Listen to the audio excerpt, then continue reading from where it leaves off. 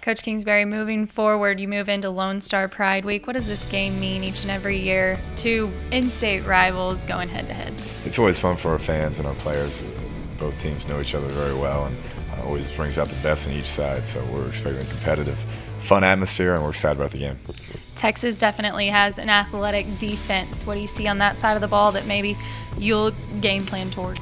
Yeah, they are. They fly around really good up front in a secondary that's pretty experienced and has played a lot of football. So we have to be good up front on our line and find ways to protect the football. You've come out and said Davis is day-to-day depending on how he looks at practice. If Patrick Mahomes has to go, what is it his strength-wise that you would play to? Really, as a young guy, he's got to be able to move around and make some plays. Won't be as comfortable in the pocket as you may like, but he has the ability to extend plays and keep his eyes down the field. So we'll play to those strengths.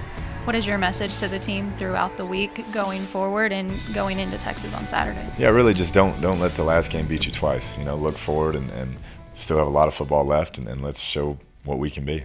Best of luck this weekend, Coach.